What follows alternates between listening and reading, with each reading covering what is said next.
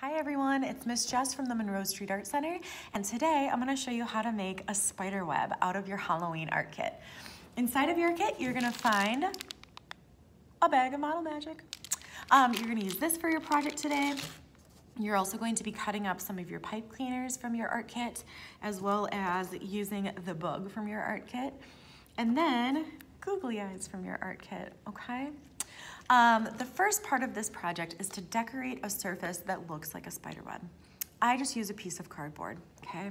So I'm gonna start this project with a piece of cardboard. I cut it off of a box. I'm gonna use the side that doesn't have anything printed on it.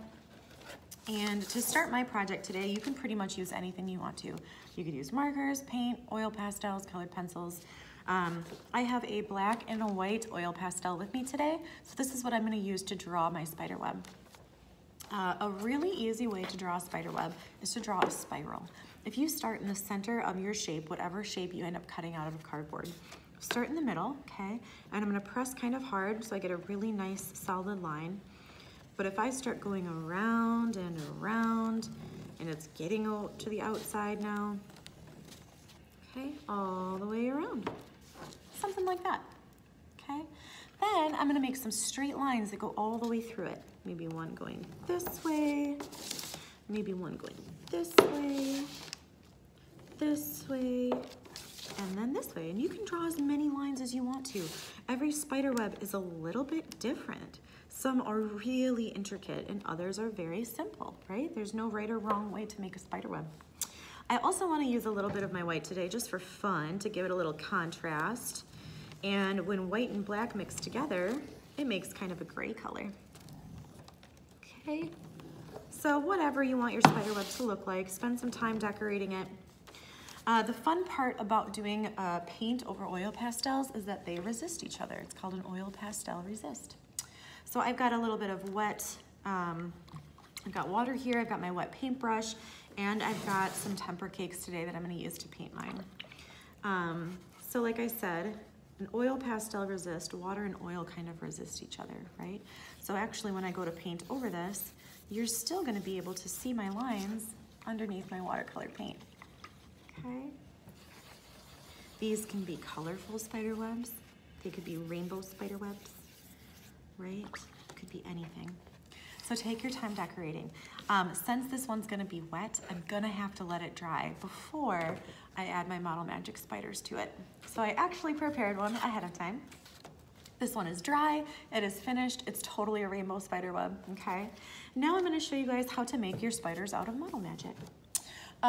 Your pack of Model Magic that comes in your art kit is white. What I would recommend is cutting the top off like this and leave most of it in your package, right? This is like an air dry clay. So the longer that it's exposed to the air, the faster it's gonna dry out. So if you leave most of it in your package, it'll stay nice and wet and moldable for a long time. I'm just gonna rip a chunk off the end here and use this. The way that you add color to your Model Magic is with markers. So I have a pack of Crayon markers here that I'm gonna use.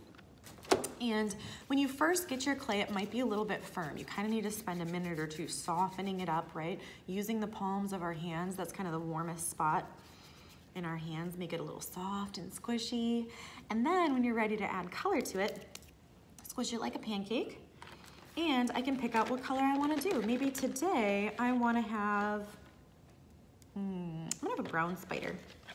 So I take my brown marker, pull my cap off, and I'm gonna color right onto my little pancake of clay here, okay? I can even fold it in half, maybe add a little bit more color, okay? Cap it up, hear it click, and then you can mix it up. And a good way to mix up your clay is to rip it apart and stick it back together. Rip it and stick it and fold it all up, and you can see it's starting to change color, okay? Now, if you want it to be brighter than this, like maybe this isn't a vibrant enough brown, I can just add a little bit more marker. So I'll do the same thing again. Okay, roll it into a ball, squish it. You can take your anger out on it and squish it into a pancake, like that. Take my brown marker one more time and color on it. Now this is also fun if you want to make your own colors. You can combine 2 different colors on here and sort of see what color your spider turns out, okay?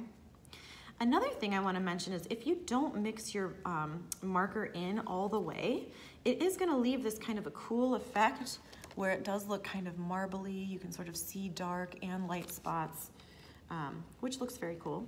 Or you can totally mix it up all the way to have a really solid color.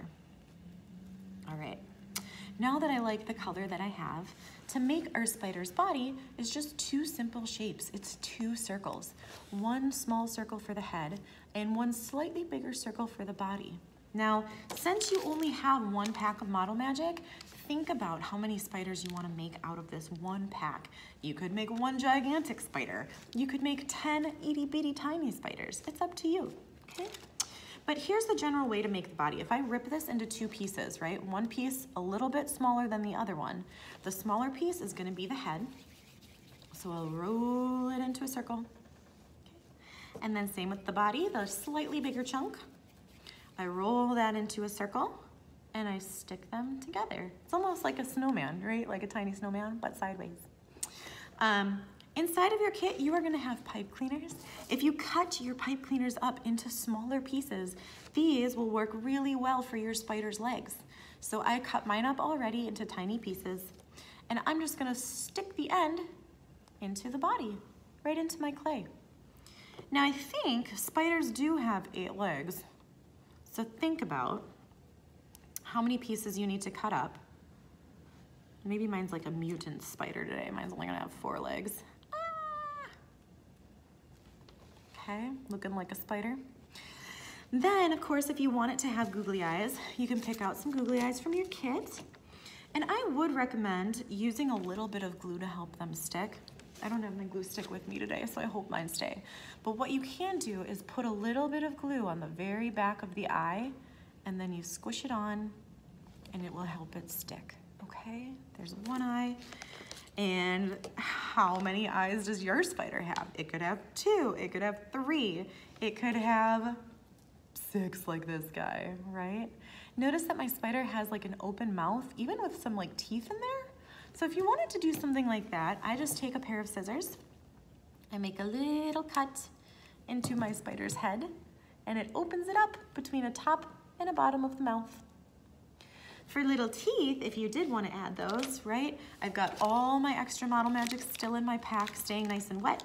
I can take a teeniest, tiniest little chunk off, roll those into little circles,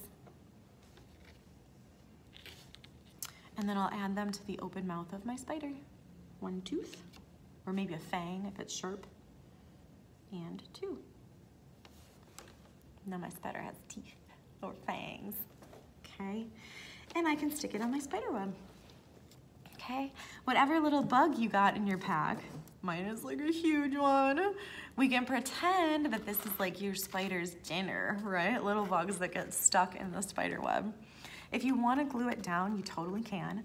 I would suggest anything that you want to stay on your cardboard, again, just use a little bit of glue stick, or even wet Elmer's glue will work too, okay?